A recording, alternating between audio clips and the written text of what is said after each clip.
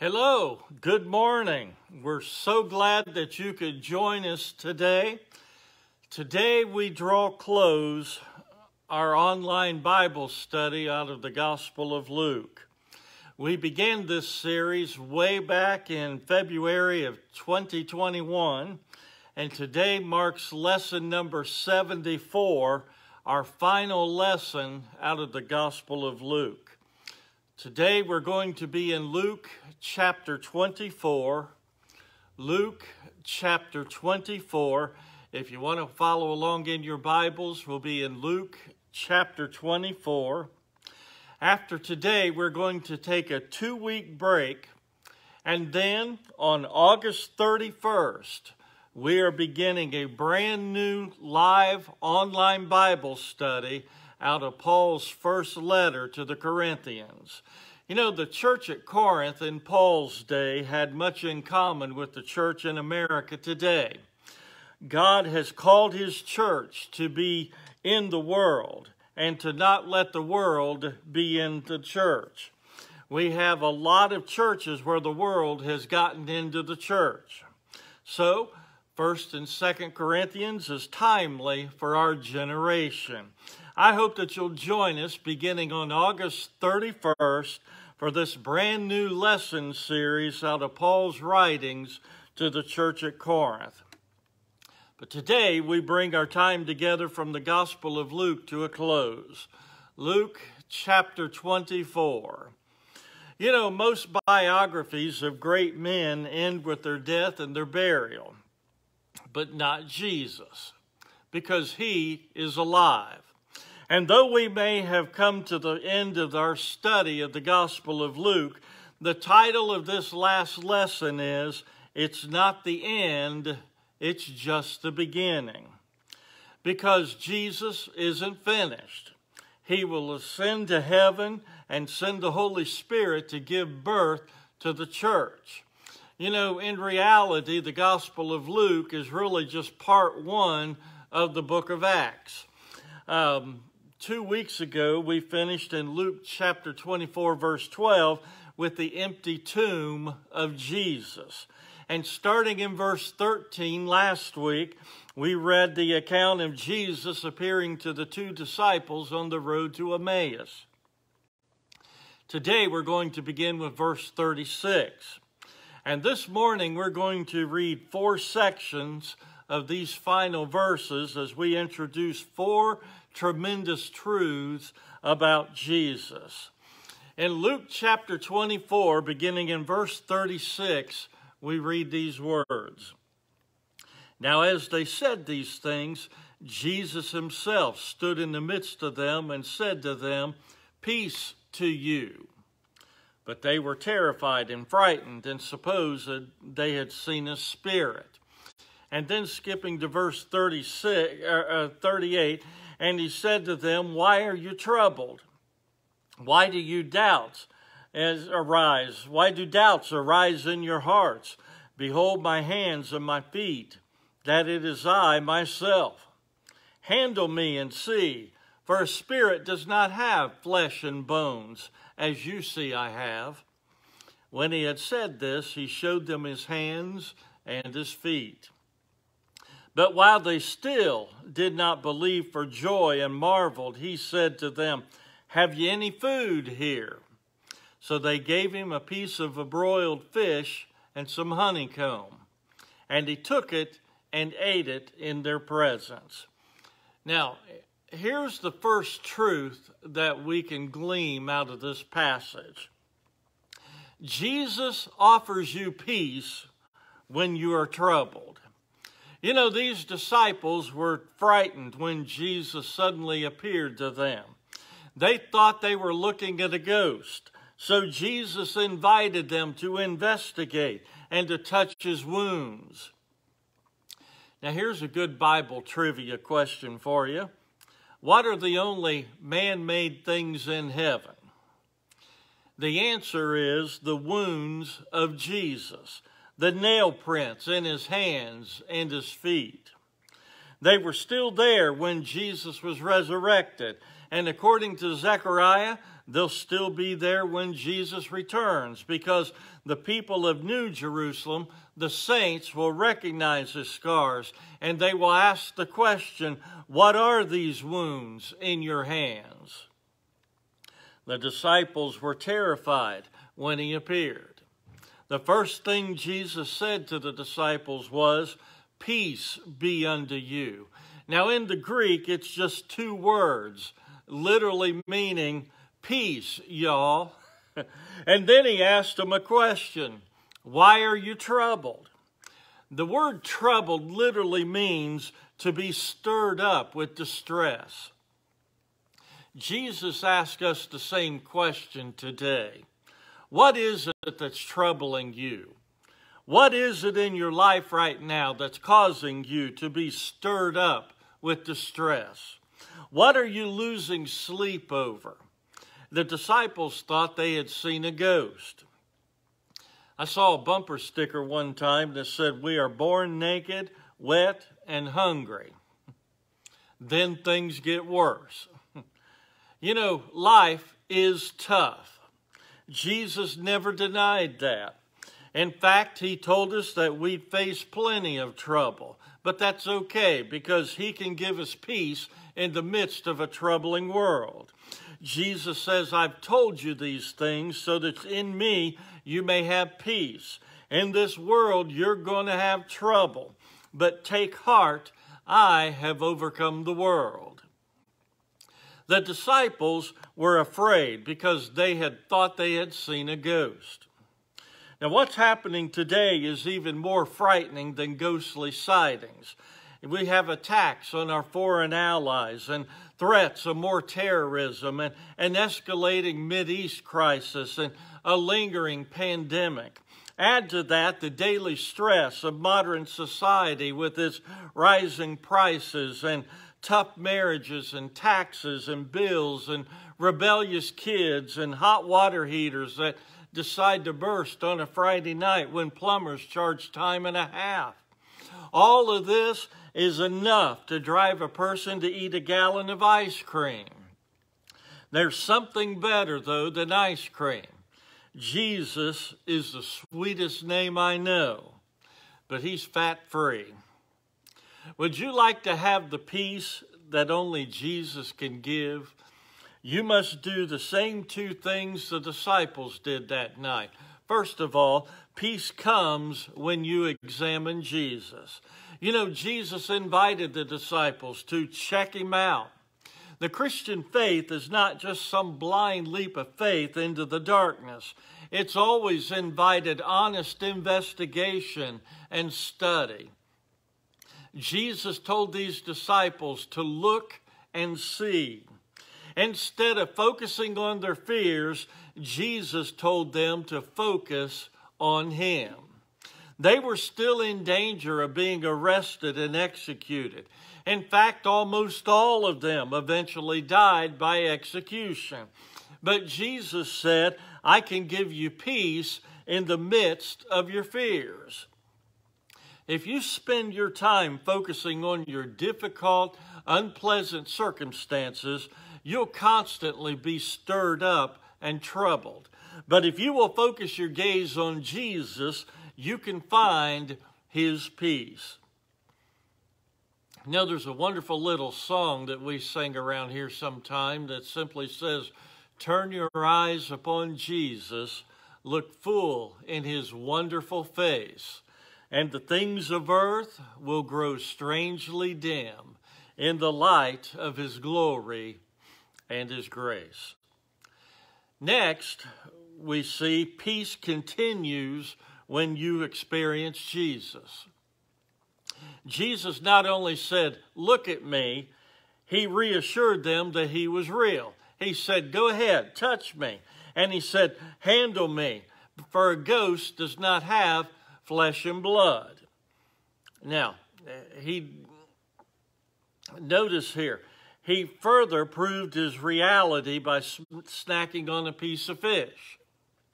Now, we may not know too much about our resurrected bodies, but since we're going to be like Jesus, it's a pretty safe bet to say that we're going to be eating in heaven.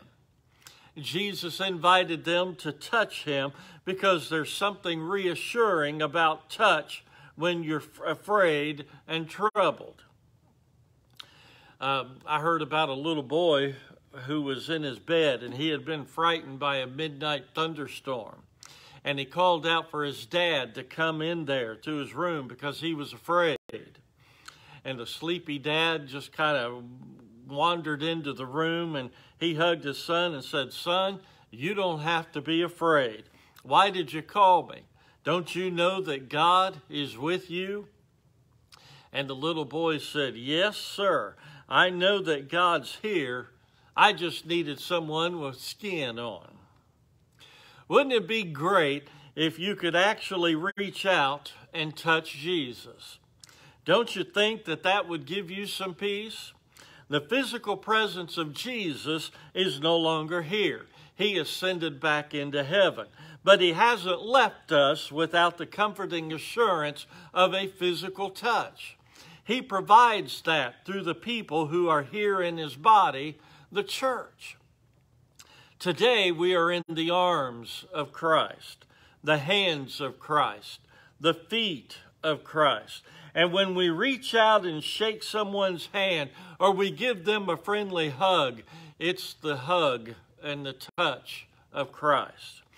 That's why watching church on television or online is never going to be a substitute for actually being there. There's no personal touch. And as we become an increasingly high-tech culture, the church must become a high-touch gathering where we pass out hugs and handshakes. Maybe you need the love of a local body of Christ for you to experience the life of Christ that leads to peace. Now, the second tremendous truth that we learn about Jesus is found in verses 44 through 46. Look what it says. Then he said to them, "These are the words which I spoke to you while I was still with you, that all things must be fulfilled which were written in the law of Moses and the prophets and the Psalms concerning me." And he opened their understanding that they might comprehend the Scriptures. Then he said to them, "Thus it is written, and thus it was necessary for the Christ to suffer and to rise from the dead the third day." The second truth that we can learn is Jesus can open your mind to Scriptures. Have you ever been confused when you've been reading the Bible? See, it's easy to get confused when you read something. Here's an actual statement printed in the Lewiston, Idaho Tribune. It said, "The crossword puzzle, which should have appeared in today's Tribune, appeared instead in yesterday's, together with the answer to the puzzle that should have been printed yesterday. Therefore, the puzzle that should have appeared yesterday is in today's Tribune, together with the answer to Wednesday's puzzle. The puzzle for today and the answer to the one that should have been printed yesterday are reprinted." Now, I don't know about you, but that's pretty confusing. You know, when some people read the Bible, they're just as confused. Jesus opened the minds of the disciples to the Scripture by telling them that he fulfilled all the Old Testament prophecies. The Messiah had to suffer and die in order to be raised from the dead. You know, the religious experts studied the Old Testament religiously, but they were missing the point because they didn't understand that Jesus was fulfilling it. In John chapter 5, verse 39, Jesus told them, "Study diligently the Scriptures, because you think that by them you possess eternal life. These are the Scriptures that testify about me." You know, the Bible shouldn't be confusing to you. It becomes much simpler to understand when you possess the key to unlocking it. And the most important Scripture key is this: all the Bible is about Jesus. You can find Jesus on virtually every page of the Bible. If you read the Bible and you don't find Jesus, you better read it again. Do you have a hunger to read the Word of God? Do you want Jesus to open your mind to the Scripture? You know, sadly, most Christians spend more time watching TV than they do reading the Bible. I came across an interesting poem not long ago. It says, "On the table side by side, a Holy Bible and the TV guide. One is well worn but cherished with pride. Not the Bible, but the TV guide. One is used daily to help folks decide. No, it isn't the Bible, it's the TV guide. As pages are turned, what shall they see? Oh, what does it matter? Turn on the TV. So they open the book in which they confide. No, not the Bible, it's the TV guide. The Word of God is seldom read, maybe a verse before they fall into bed. Exhausted and sleepy and tired as can be, not from reading the Bible, but from watching TV. So then back to the table, side by side, it's the Holy Bible and the TV guide. No time for prayer, no time for the Word. The plan for salvation seldom is heard. Forgiveness of sins, so full and so free, is found in the Bible, not on TV. You know, if you don't open the Bible on a regular basis, He's not going to open your mind to Scriptures. Study them diligently, and you'll find Jesus there. Let's move ahead to the third tremendous truth about Jesus we find in Luke chapter 24. Beginning in verse 47, we read, "And that repentance and remission of sins should be preached in His name to all nations, beginning at Jerusalem. And you are witnesses of these things. Behold, I send the promise of my Father upon you, but tarry in the city of Jerusalem until you are endued with power from on high." The third truth that we find in this passage today is that Jesus provides power to be His global witnesses.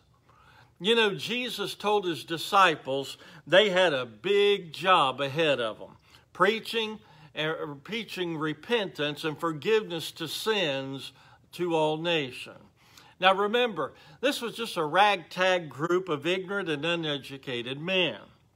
And Luke finished writing his gospel account in just a few verses. But later, he wrote what we call the book of Acts. And when you combine Luke with Acts, you find that Dr. Luke, a Gentile, was responsible for more words in the New Testament than John or even the Apostle Paul. In the first chapter of Acts, you find that Luke repeats some of his details in Luke chapter 24. He writes of Jesus appearing after the resurrection and giving the disciples definite proofs that He was alive. And he gives them the command to wait into Jerusalem until they get the power. Now, the key to this power is the Holy Spirit. In Acts chapter 1, verse 5, Jesus says, John, speaking of John the Baptist, John baptized with water, but in a few days you will be baptized with, literally with, the Holy Spirit. And just as John submerged people into water, Jesus promised His disciples that they too would be immersed totally submerged in the life of God through the Holy Spirit. A couple of weeks ago, I spoke about the last words of Jesus on the cross. But His actual last words are found in Acts chapter 1, verse 8. He said, "You will receive power when the Holy Spirit comes on you, and you will be my witnesses in Jerusalem, in Judea, and in Samaria, and to the utter ends of the earth." Now, the word for power is the word dunamis, from which we get our English word dynamite. And indeed, we read that 10 days later, on the day of Pentecost, the disciples were praying, and they heard the sound like a mighty rushing wind, and flickers of flame appeared above their heads, and they were all filled with the Holy Spirit, and they began speaking in other tongues as the Holy Spirit gave them utterance. And Peter stood up, and he preached, and 3,000 people were saved and baptized that very day.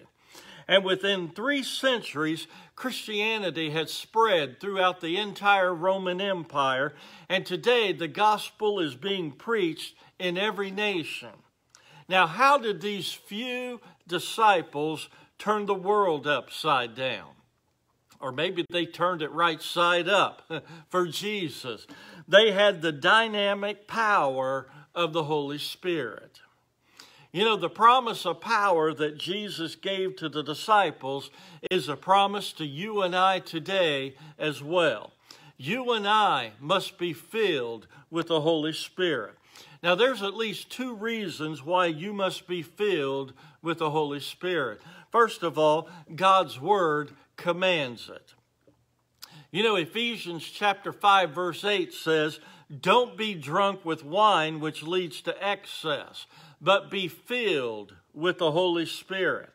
You know, when a person is drunk on alcohol, they're under the influence of the alcohol in their bloodstream. And that person will talk differently, and they'll do things that they might not ever do while they're sober. But when a believer is filled with the Holy Spirit, we are under the influence of the Holy Spirit, and He controls our speech. He controls our actions. And the infilling of the Holy Spirit is not some add-on option like a moonroof in a new car. It's an absolute essential in the Christian life. Have you ever been filled with the Holy Spirit? You can say, can it happen and you not know it? Well, that's like saying, you can get married and not know it. Not just on Pentecost, but several times in the book of Acts, Luke writes of the disciples being filled with the Holy Spirit.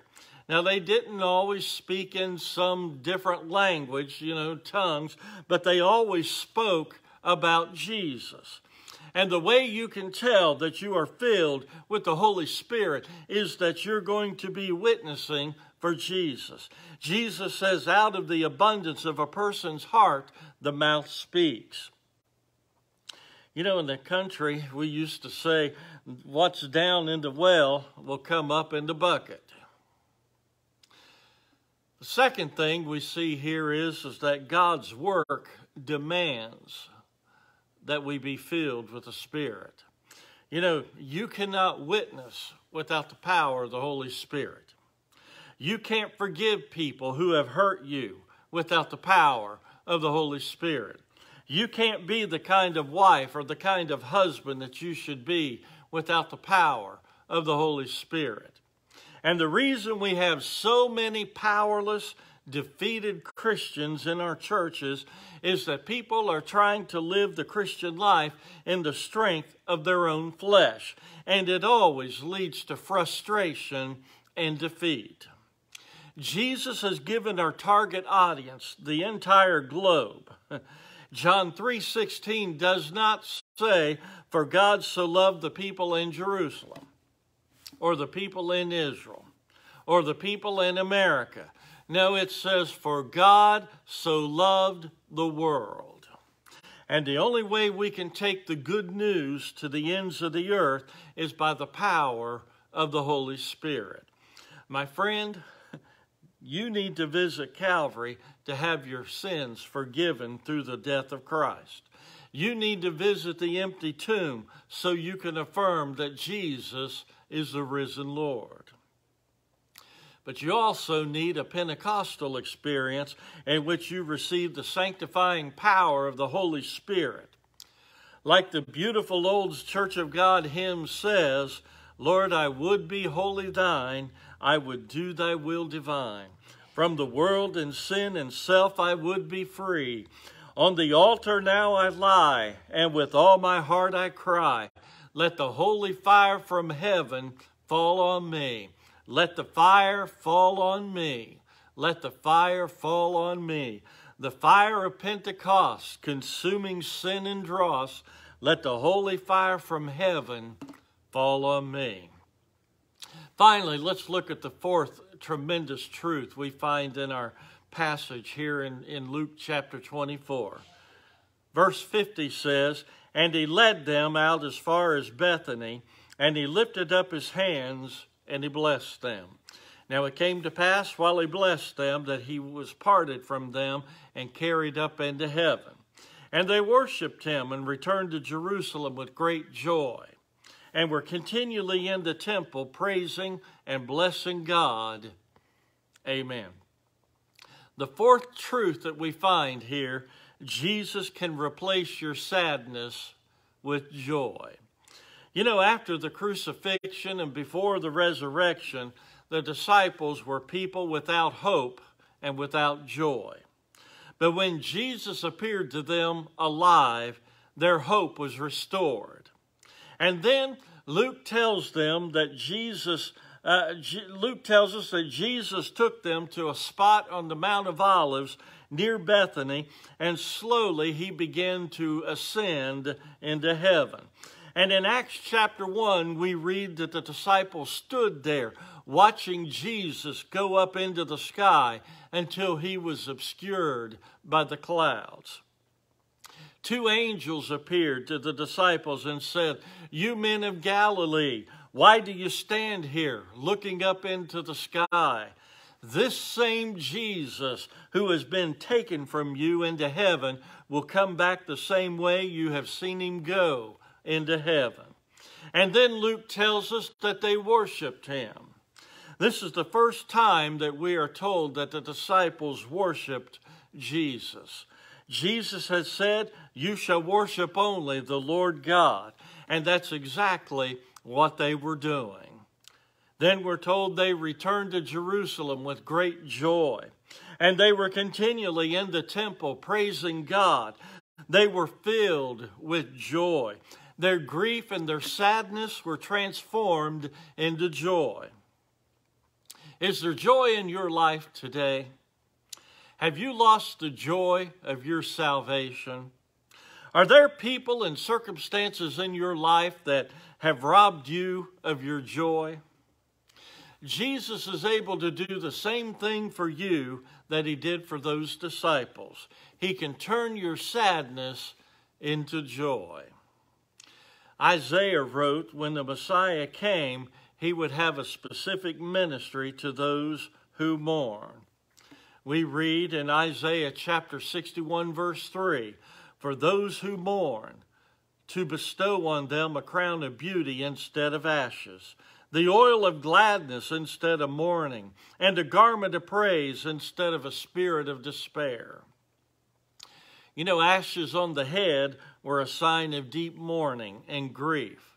But God can replace your ashes of pain with a crown of beauty. In the Old Testament, oil was a symbol of the Holy Spirit. God wants to anoint your life with the oil of gladness to cover your mourning. You may be struggling with the spirit of despair. Things aren't going so well, and you don't think they're going to get any better. He offers you a garment to put on. It's the garment of praise. Jack Taylor used to laugh about people who, when you asked them, said, "Hey, you know, how you doing?" They'd reply, "All right, under the circumstances." And he would say, "Well, what are you doing under your circumstances?" You know, circumstances are like a mattress. If you get under it, you'll smother. But if you get on top of it, you can rest. The joy of the Lord lifts you above your circumstances. Now, joy is not necessarily the same thing as happiness. Happiness will come and go. Your happiness is dependent upon happenings. And when things are happening good, you're happy. When they're happening bad, you're sad. But joy is dependent only on Jesus. He is the same yesterday, today, and forever. Happiness is like a thermometer. It only measures elation. Joy is like a thermostat. It determines your attitude.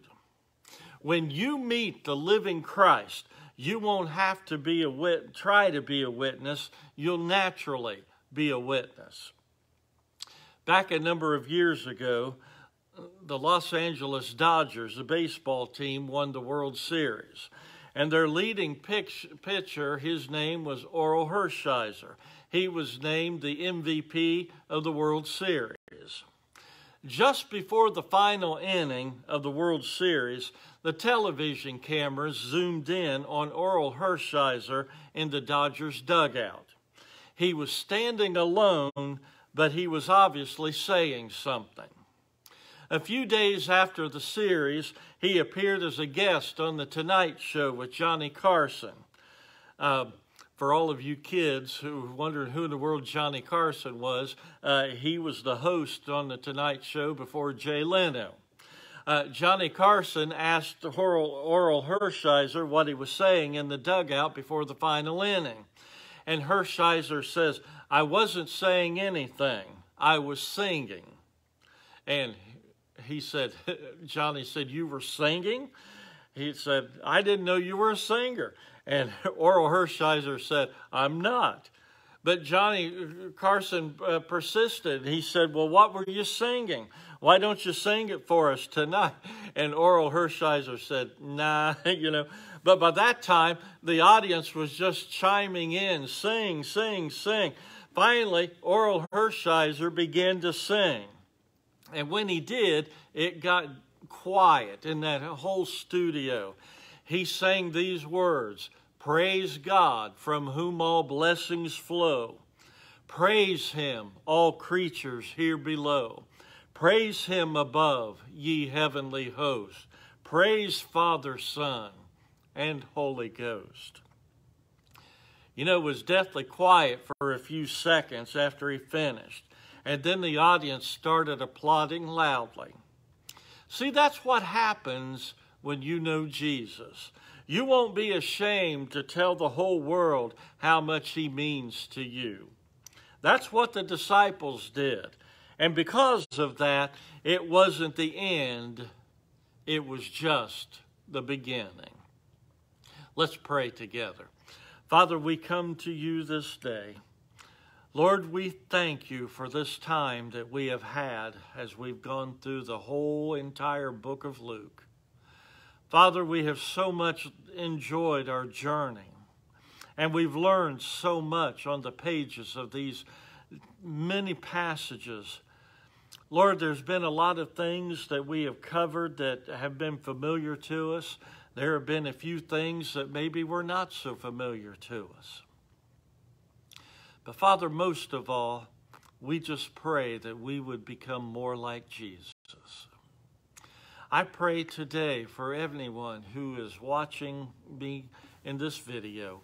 I pray, Lord, that you would just be with them, help them to see Jesus in the pages of Scripture. Father, more than anything, we would love to see folks come to know you as their Savior. Father, today we pray for your help. And again, we thank you and we praise you. We ask these things in the name of Jesus. Amen. Thanks for joining in today. This coming Sunday, we are continuing our sermon series out of the New Testament book of Hebrews. Our theme for that series is "Fix Your Eyes on Jesus," and that phrase comes to us out of Hebrews chapter 12, verse 2, where it says, "Let us fix our eyes on Jesus, the author and finisher of our faith." And we're so excited to share this series with you, and I hope that you'll join us. We hope that you can join us in person, but if not, you can watch on Facebook or on YouTube. The message will be posted sometime around noon. Now, don't forget, we're going to be taking a break for the next 2 weeks. And then we're going to be back on Wednesday, August 31st at 10:30 a.m. for our brand new online study out of 1 Corinthians. If you miss any of the lessons or any of the sermons, you can check them out on Facebook, or you can also go to our YouTube channel and watch them there. Thanks again for joining today. May God bless you as you seek first the kingdom of God and His righteousness. You are loved. We'll see you on August 31st.